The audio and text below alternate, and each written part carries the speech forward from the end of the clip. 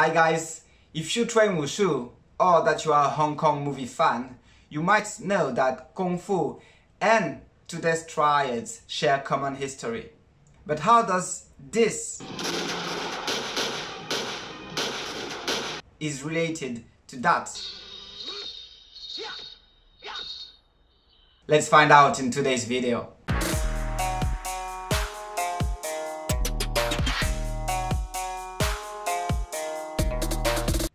Before getting into the main subject of today's video, we have to go through a little bit of etymology and history. First, Triads was the name given by the British colonial government of Hong Kong to criminal organizations based on the triangular logo used by some of the most powerful gangs then.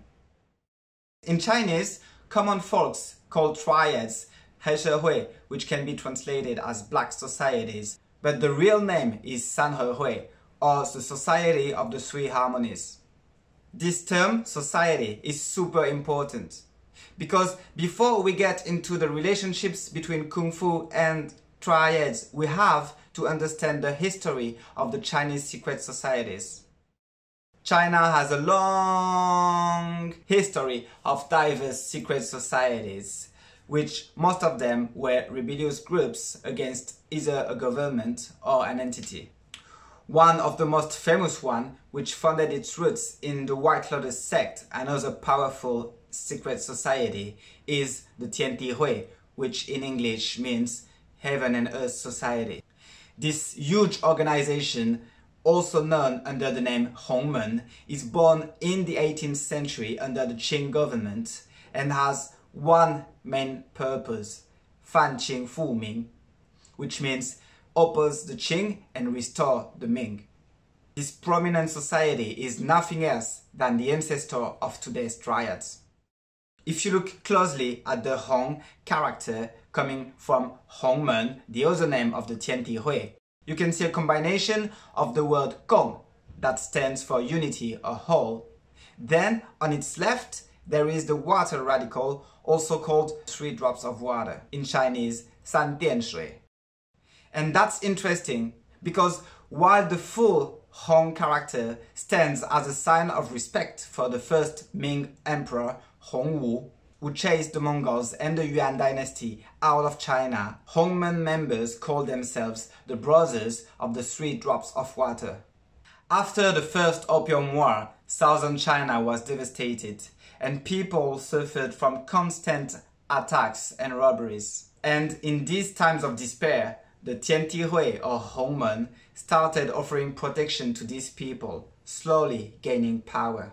All secret societies were then forbidden by the Qing government, and from 1854 they also received the help of the Hong Kong British government to suppress secret societies and triads. However, at the beginning of the 20th century, with the end of the Qing dynasty, the Hongmen still played a huge part in helping Sun Yat-sen become the first president of the Republic of China.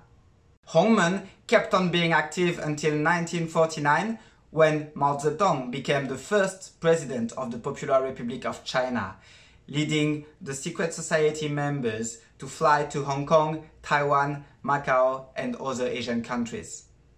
Hongmen members then being separated, some of them started to create their own organizations and gangs, which some of them are still very active in different parts of the world, at different levels in the society, getting revenues mostly from illegal businesses.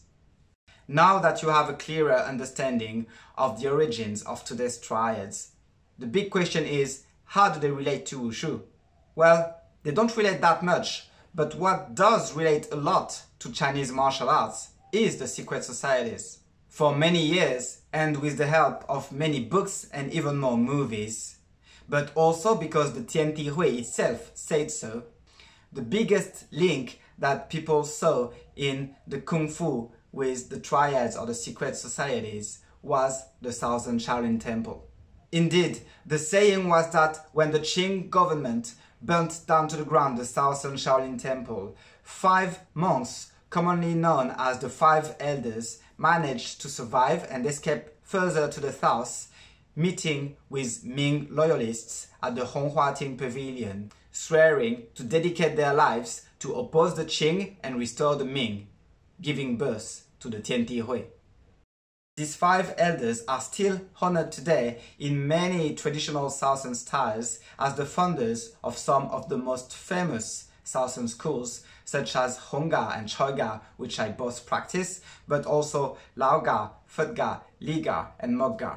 While this theory, mostly based on a saying, was considered as pure fantasy for years, recent written findings in 2009 tend to give it more credit, as it says clearly that 5 monks indeed helped with the creation of the Tiantihui. But since this theory is still lacking many information, it is considered today as a status quo. What we do know for sure is that some great masters were actually active members of the Tiantihui and other secret societies, and did pass their styles into some of their members that later became members of the Sanhehui. Still today, in some parts of the world, you can still find Wushu schools and lion dance schools that have relations with the Triads. The Red Boats Opera members, who had important roles in the Tiantihui, were also famous for taking parts in the direct and indirect development of some of the most famous Southern styles, such as Wing Chun and Hongga. As the secret society members often had to fight to support their cause, martial arts were then a huge part of their training and often combined with other practices such as alchemy or other mystical rituals to improve their bodies and spirits.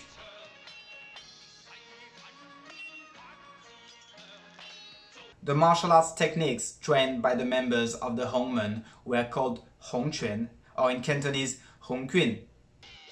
But the Hongquin is another name for the Hongga. But even though they do share the same Hong character, there are no real proof of any link between the Hongmen and the Hongga, except for what I told you earlier, that many masters and martial artists of Southern styles were active parts of the Hongmen.